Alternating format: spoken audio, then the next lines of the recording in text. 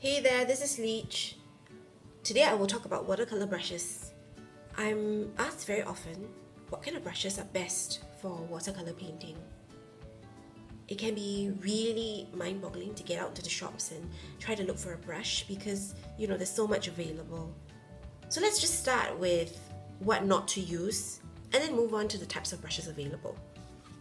Right, so here we have a generic watercolor pen set.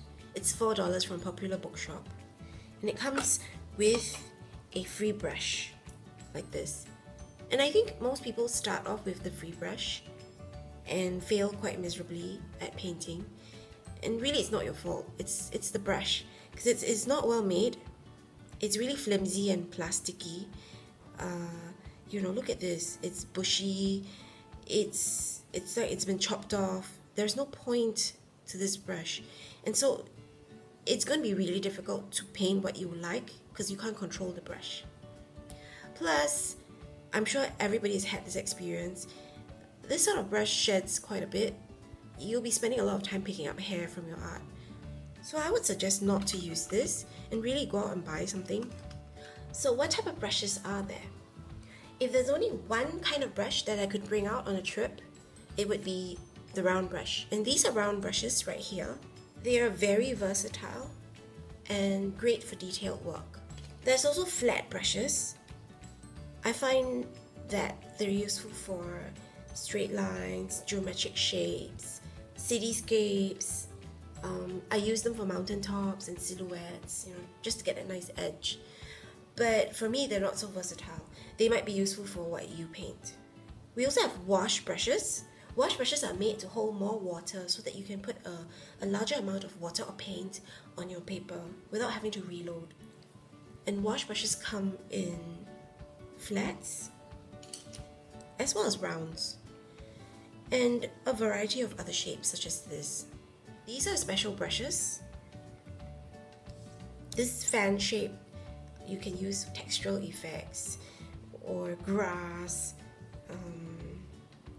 or crosshatch effects. And then this one is a stippler, which we can use to make leaves of a tree. Just do that, like that. So these are extras that you can buy if you want, which brings me to size.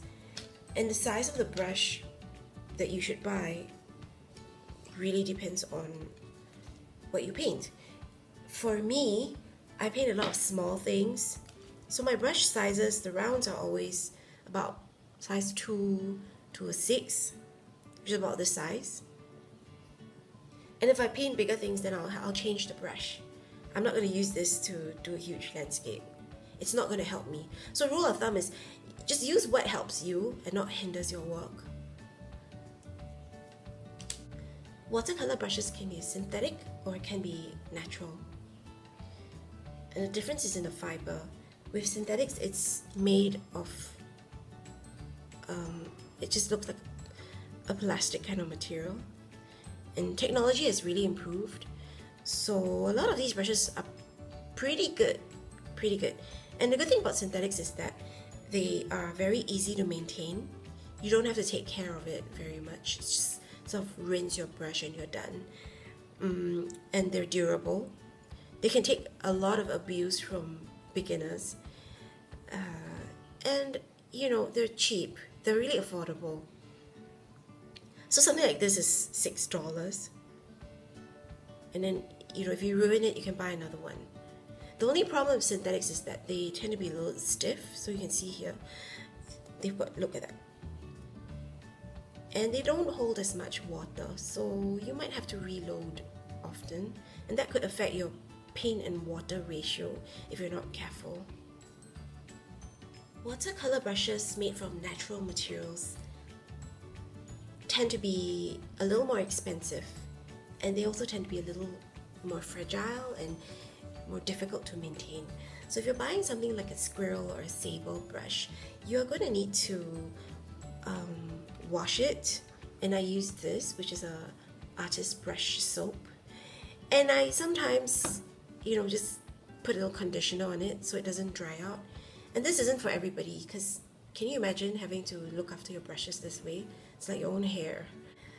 Plus, they don't last forever. They do, damage easily, and you might have to replace them often. And a huge deterrent for buying a natural fiber for your brush is that it's expensive. So just as a comparison, this is a size 12 Kolinsky Sable. And okay, as a side note, Kolinsky Sable is the best sable and for the best watercolor brushes because it's fairly durable for what it is. It keeps a nice, resilient and durable point, and it's able to hold lots of water. It's fairly rare and hard to harvest because it only comes from the male winter coat of the sable animal from this Kolinsky region in Russia. So you can quite possibly imagine that prices aren't going to be cheap. And for a size 12 like this, it's about $175.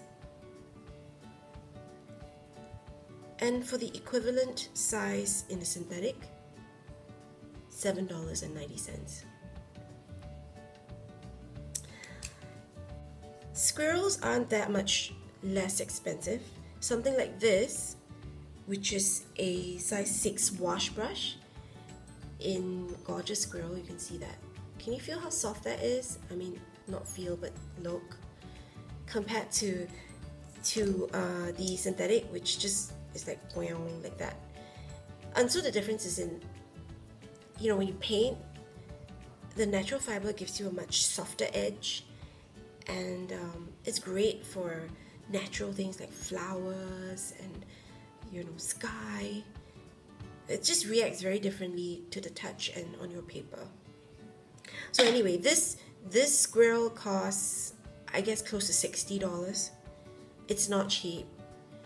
And so as a beginner, I really would suggest going for something more affordable and more durable. You don't really have to take care of. And when you improve, you might want to invest in a better brush. So yeah, I hope that was useful. If you have any questions, you can just message me. I'm on Instagram and Facebook, and I'll see you soon. Thanks, bye.